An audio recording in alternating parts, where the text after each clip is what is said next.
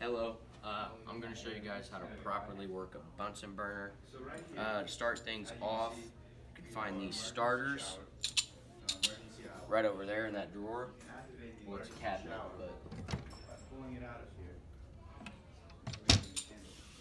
but most generally, like 99% of the time, people will put them right here in these drawers because most labs you'll need a Bunsen burner. And see, just to prove it, there's one in that drawer too. But some people, they don't know how to open these doors. There's a little latch on this door that you press and it opens it. It's real common stuff. But before we turn the gas on, we want to make sure we hook this up. So you want to take this and you just want to thread it up on there, like so. And then, just to be safe, there's a red lever back here, and the gas is always shut off. So you want to reach back here, and you want to turn it on, like so. So your gas is on now. So now to get it to flow through here, you just... I smell gas. Wasn't me. You ready? And you can adjust the flame as needed. And these barrels are threaded, so you can turn it easily. It just screws in there. That kind of tells you how much air it's getting. Places that you can touch on the Bunsen burner would be about from here down. You never want to grab the tip. That's always the hottest part. You want to go from the base down, like this. Anywhere from there down. See, I can pick it up from right here. I'm safe. But the second I go to pick it up from here, I'll burn myself. So, this controls the height of it. See, it's getting higher, it's getting lower. Higher, lower. And if you let yourself get too much oxygen to your Bunsen burner, your flame will eventually go out, you see. Okay, so now, to change, you most generally, if you're ever putting anything under a Bunsen burner, you want to keep it at the tip of this inner blue cone. That is the hottest point in this fire, right there. Now, color of your fire also matters. You don't want everybody fires orange, but see, you don't want a color like that. That just looks terrible.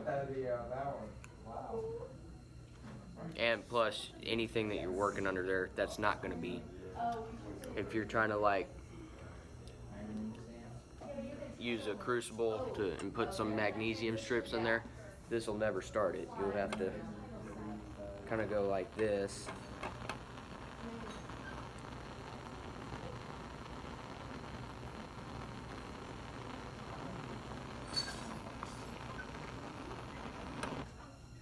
Went out.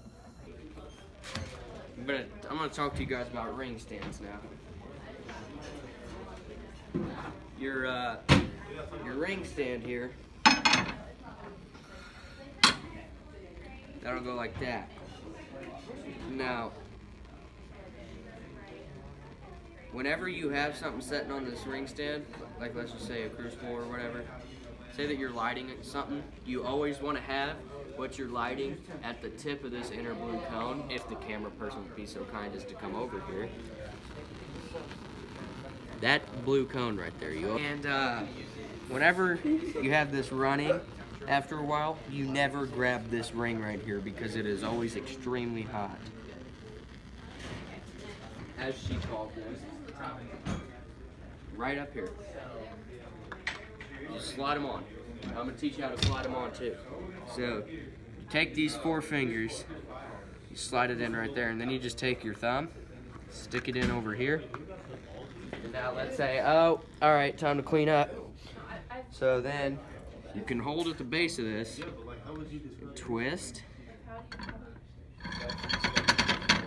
With this thing,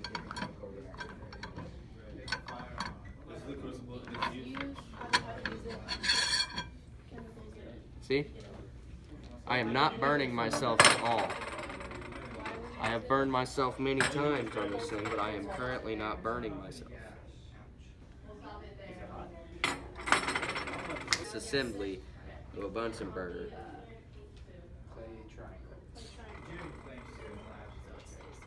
Okay, this thing isn't hot, but we're pretending like it was. You want to put everything back exactly how you found it. You want to make sure that's off. You want to take off this black hose. And then you're going to want to come back here, camera lady. And you're going to want to shut off the gas. Just as you turned it on, you're going to want to shut it off. Now the gas is off. So then you can stand back up, but I'm already down here. You're gonna want to take your ring stand, slide it in here like this, and then you take your Bunsen burner. Never turn this up like this. I forgot to mention that. Never coil this around because it could break the hose. You just sit it right here and let that hose hang out. And then shut the doors. And you put away all your equipment exactly how you found it.